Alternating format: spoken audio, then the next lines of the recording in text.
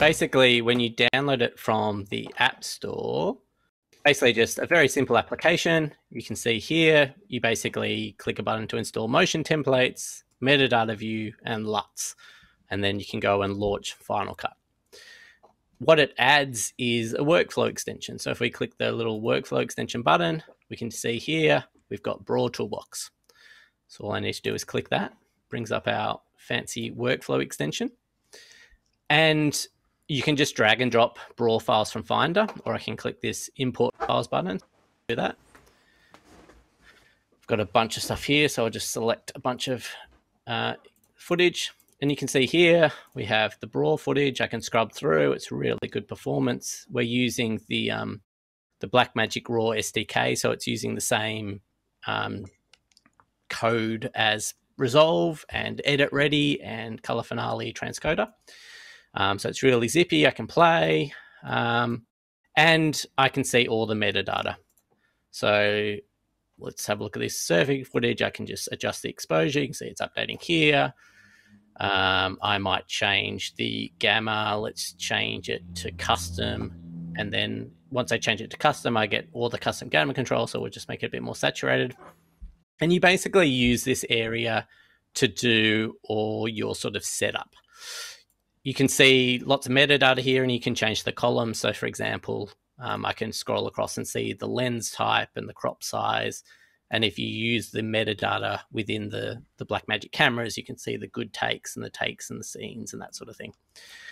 And then basically the way BRAW Toolbox works is to keep things simple and performant. We just rip out the audio as WAV files and send that to Final Cut as WAV files. It just simplifies things. So we'll choose an audio folder and we'll just save all the audio there. So I've just got a folder called audio. I'll save that there. And then we're pretty much ready to send it all to Final Cut. So what I'm going to do is I'm going to click the prepare BRAW files. And what this is doing behind the scenes is creating all those audio files. Now it says it's successfully processed, and I can drag the green icon next to the button to the Final Cut library.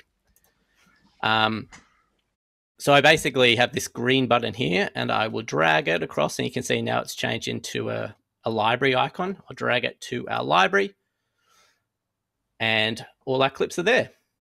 Now, the reason it's this weird drag and drop sort of thing is, again, just to get around sandboxing issues. This workflow extension touch anything else on the file system, so it can't access things on the desktop. It can only access things that you need. So the drag and drop thing just makes life so much easier. And now I have all my BRAW clips here, and you can see it's all here. I'll turn on hover. We can see it's very performant. I can just hover through all this sort of stuff. And there we go. So in this case, I've brought them all in as synchronized clips. There is an option in BRAW Toolbox. You can bring them in as multicams instead. And basically, if I sort of just double click on one of these, we can see what we're doing behind the scenes.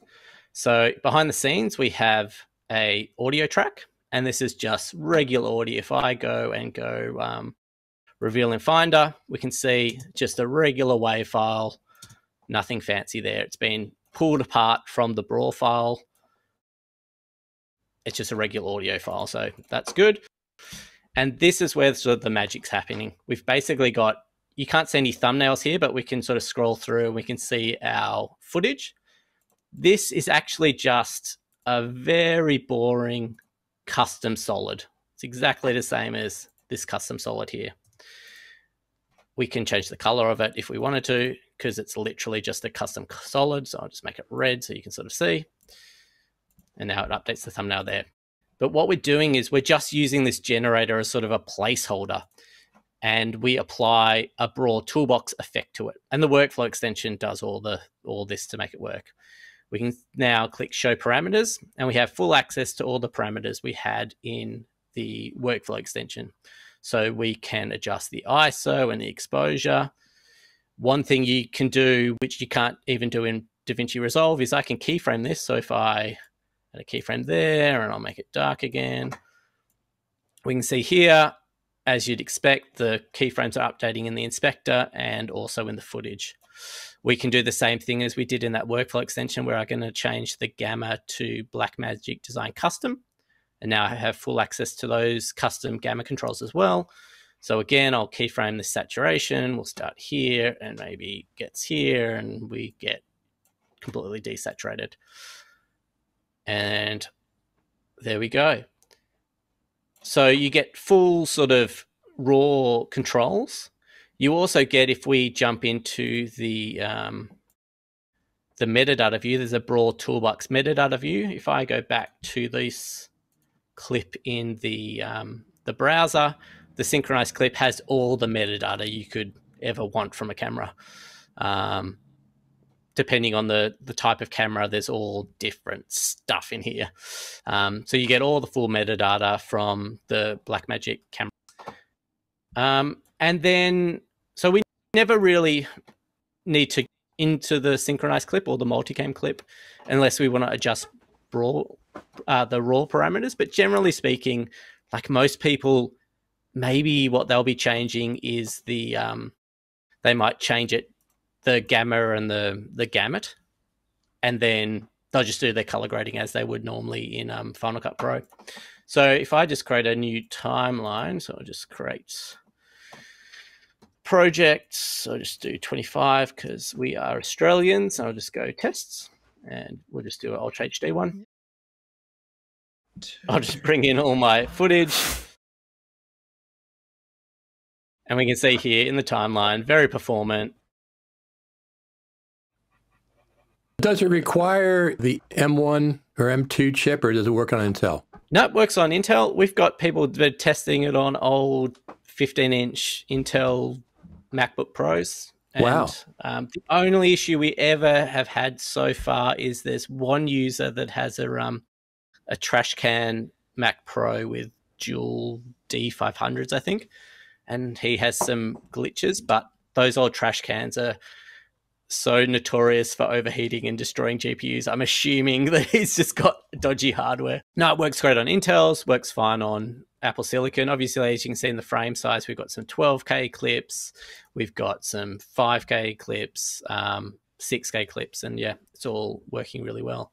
And the benefit of BRAW is that I can, if we go back to the workflow extension, I'll just bring in something else.